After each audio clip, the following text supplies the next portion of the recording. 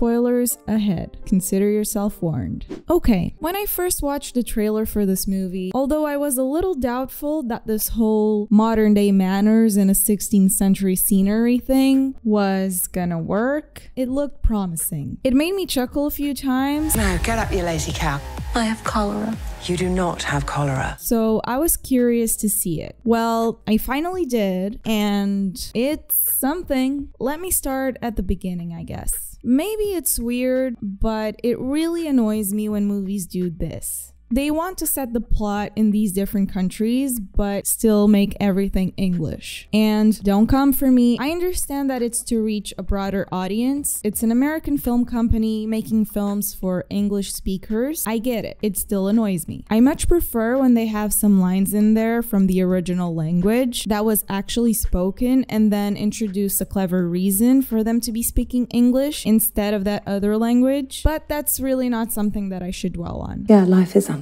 The movie doesn't start out too bad with a romantic scene between Rosaline and Romeo, and we get the gist of their personalities. He's this hopeless romantic and she's sarcastic. It doesn't take long for the jabs to start though. 4 minutes in, we get Rosaline waking up and complaining about how if she could do what she wanted, she wouldn't have to sneak around. And her caretaker or nurse saying she went to nurse school for years and still doesn't get any recognition. So again, yeah, life is unfair. This is a modern retelling of the story, so this type of thing is to be expected. And although what she's saying was true and they're sort of poking fun at it, 2022 being what it is, I can't avoid rolling my eyes a little bit when I hear things like that. They didn't even say it in a super obnoxious way or anything, but this type of line is so overdone nowadays that I can't help but be a bit cynical about it. Just a little bit.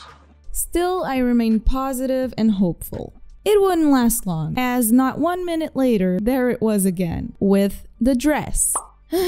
Can we stop the misconception that women only wore those dresses for the sake of men, and that every single woman in the history of the world hated wearing them? Period dresses are absolutely gorgeous. And I don't mean period, I mean period. There's plenty of people demystifying the idea of painful historical clothing. Sure, it wouldn't be as comfy as our stretchy sweatpants, and some garments were certainly uncomfortable to wear, but come on. Give it a break. We proceed to be introduced to the typical gay best friend. Girl, that is one tasty Montego. And why do they always have to make them sound so incredibly obnoxious? I just wonder if all this drama is adding to the attraction. Do they always have to act like this? Can we get a little diversity in the personality of the gay best friend character? Please? Because it feels like more of a caricature, and I really don't know who finds this funny or enjoyable anymore. You could keep the house and watch the children. Yes. Wait, what? Well, you're off writing verse. I'm home changing diapers. What's so wrong about changing diapers? Why does every piece of media have to make it sound like it's unworthy or beneath us? Motherhood is valuable, and it's fine if you want to pour your whole attention into it. Don't let anyone tell you otherwise. At this point, I was starting to wonder, why not set it in modern times instead of historical ones if they're just gonna speak in a contemporary way and bash everything about the olden days? Or is that the whole point? Maybe it is, and you just can't expect anything other from movies today. Wait a second. So the whole trailer is trying to make him look like the bad guy, when in reality, he tells her he loves her. I love you. She just stands there looking like this, doesn't say it back, instead invites him to a ball the next day that he goes to, even though he's putting his life at risk by being there. She accidentally ditches him at this thing where a heartbroken Romeo runs into none other than Juliet. And he's gonna be the bad guy? You serious? She is such a bratty bitch. She's unlikable, plain and simple. A rich teenager complaining about not being able to do whatever she wants, treating her family like crap, embarrassing them on public square, always upset and unwilling to talk to anyone she doesn't deem to be at her level. At some point, she takes her younger cousin, Juliet, to a bar and teaches her how to manipulate men into getting her free drinks. Why on earth would I want to spend the rest of my life with someone like that? Ew, you're not here to find someone to spend your life with. You're here to just enjoy yourself. At their expense. And then never see them ever again. Okay? Lovely. Just lovely. She has her moments where she's funny, and you can see her start to grow as a person in the second half of the movie, but we'll get there. Because first we have to have some more of these wonderful lines. You know I'm not just your daughter, right? I have opinions, ideas, passions of my own. Seriously, it's just copy-paste the same speech over and over again. I can help. I know I can. I was born to do more than marry some useless prince. And the encyclopedia, Thackeray, and the essays of Mary Wollstonecraft. And I did it on my own account. For my own learning, which Mother said was the best way to become a young woman. I'm as strong as a boy, and I prefer to be outdoors instead of cooped up in a kitchen. I pick you to be my princess. What about my work? I don't want a life stuck waving from a royal box. Why is it that who I am and what I want doesn't matter? When girls can do anything a boy can do, and more. Women, they have minds, and they've got ambition, and they've got talent, as well as just beauty. And I'm so sick of people saying that love is just all a woman is fit for. I'm so sick of it. And I'm sick of these predictable lines.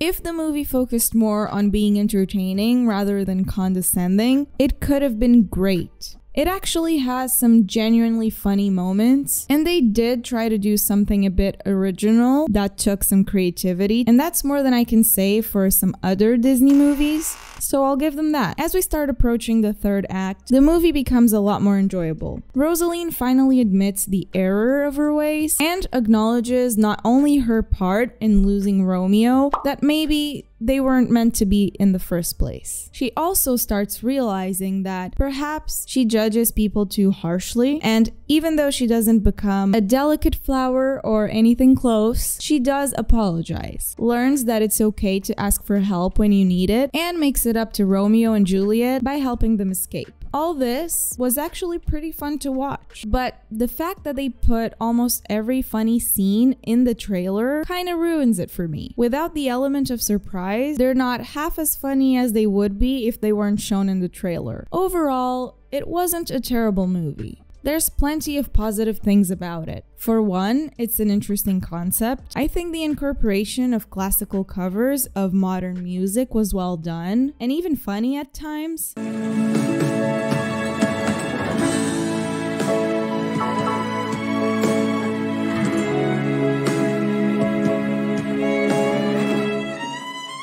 Not getting out of bed today either.